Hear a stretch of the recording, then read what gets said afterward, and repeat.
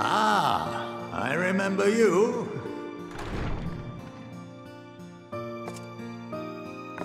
I pray we have not caught you at an inopportune moment.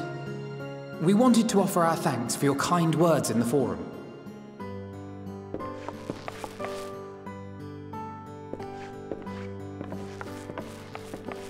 Well, I could hardly let that inquisition go unchallenged.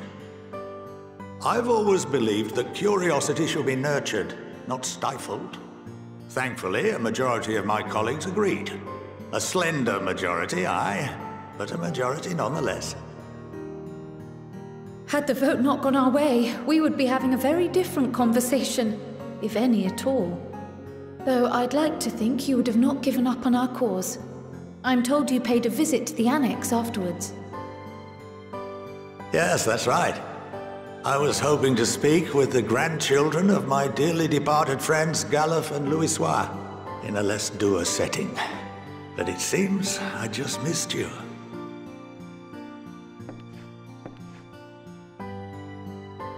I still can't believe how much you've grown. If only your grandsires could have seen the way you presented yourselves to the Forum. Why, it fair brought a tear to my own eye. You must have the patience of a saint, putting up with this lot and their antics. Never mind Montoya's prize student. Luckily, I know a thing or two about managing unruly younglings. If you ever need advice, don't hesitate to ask.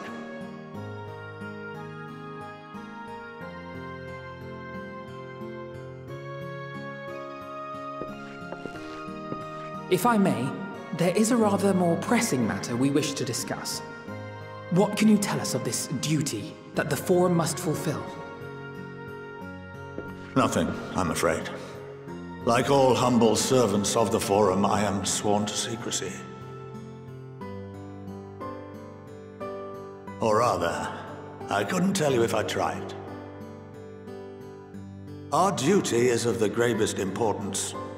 Furthermore, if the particulars were made public, it would incite widespread panic. As such, those entrusted with this duty have been bound by an enchantment, which prevents us from speaking of such matters without the express permission of the Forum. How is that even possible? It's been some time since I last gave a lecture. Please, take a seat.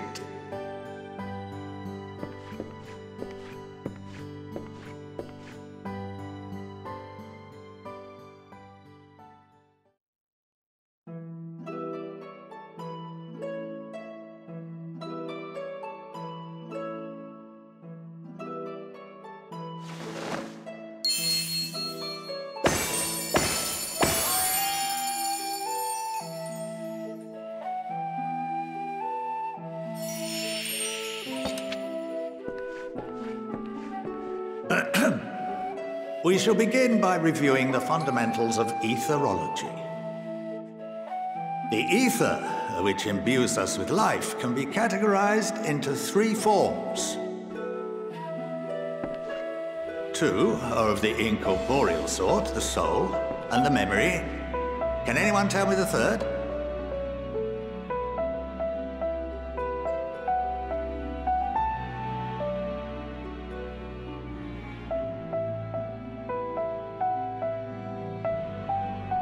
Not entirely inaccurate, but nor is it the answer I was looking for.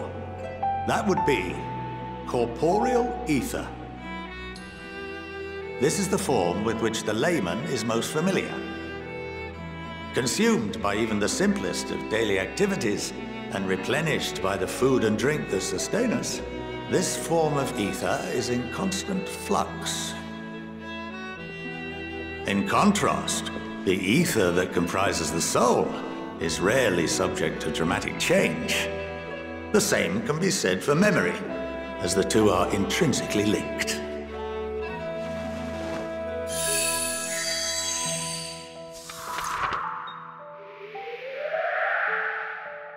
Picture the soul as paper, and memories as words written upon it. Now, what would happen if that paper was doused with ink? The same type of ether as comprises the memories.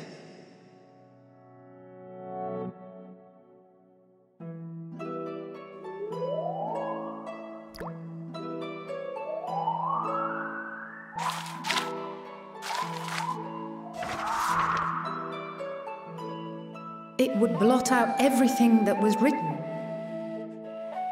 Precisely.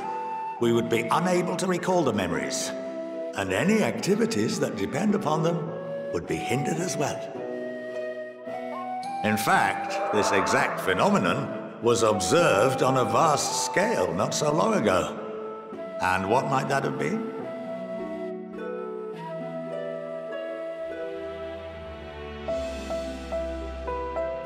The seventh Umbral Calamity. The people of Eorzea vividly recall Bahamut breaking free of the Lesser Moon and raining hellfire down upon the realm. But no one could seem to remember the events that followed immediately afterwards. Indeed. To this day, we have yet to determine whether it was an unintended consequence or a deliberate act. The enchantment which binds me and the rest of the Forum is based on a similar principle. And yes, it is a contravention of the Sharlayan prohibition against the practice of memory manipulation. Only when a new member is inducted and told of our great duty are they subjected to the process. A necessary evil. You have my word that it would never be used to manipulate the populace? I should hope not. But can this enchantment be dispelled and your memories restored? If 9/10 of our members give their approval, then the process may be reversed. Then, and only then, would we be able to speak freely to others of our sacred duty. Barring that, we must wait until we return to the ethereal sea.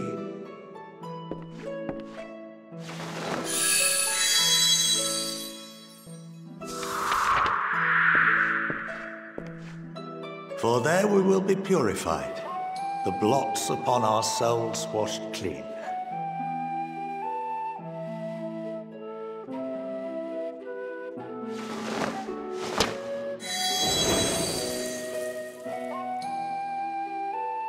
And our memories drift apart and dissolve, rather defeating the purpose, I suppose.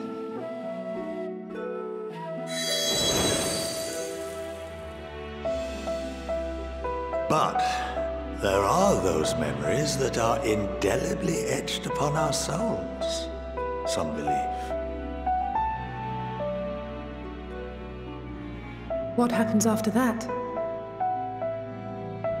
We are reduced to pure ether, coalesce with that of others, and create souls anew. Alternative schools of thought assert souls remain whole and return to the corporeal world, reborn into another form. Both theories have their proponents. Personally, I consider each equally probable.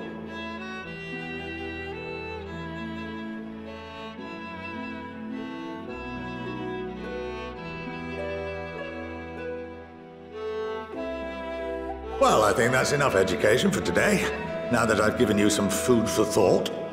Or rather, an entire banquet.